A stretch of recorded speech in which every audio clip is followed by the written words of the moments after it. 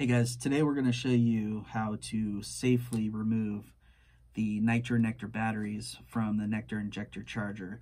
It seems that there's been some issues lately where the batteries are getting stuck into the charger and they are getting broken. So I'm going to show you how to safely remove them without breaking the connector off. So we'll just get our two batteries here. So, you know, no problem putting them in. So you just put them in like that. And like that. So see that there. So what most people try and do is they just try and, you know, pull them straight out. That's not going to work with these batteries. They have two little hooks on them that get stuck inside the charger. So there's a certain way to take these out safely without breaking them. So what you want to do is you want to grab it at the base here, and you want to kind of just push down slightly. You want to put it towards the center and pull it right out.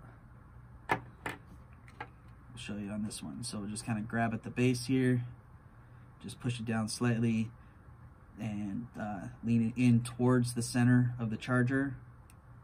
And see, so that one already seems to be a little bit stuck, but that's okay, we can get that out. So we'll just grab it. You want to be gentle, don't force it or else you will break it.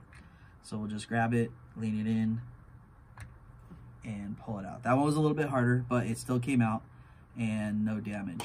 And you can see on here, there's these two little hooks right here, and what happens is they get stuck inside the charger here. There's those little holes in the bottom. I don't know if you guys can see that or not, but what happens is when you put it in there, they get stuck, and when you try and pull straight up, they get stuck in there. They just won't come out. So you have to, you have to make sure that you disengage them by pushing it down a little bit, tilting it in, and then pulling it out.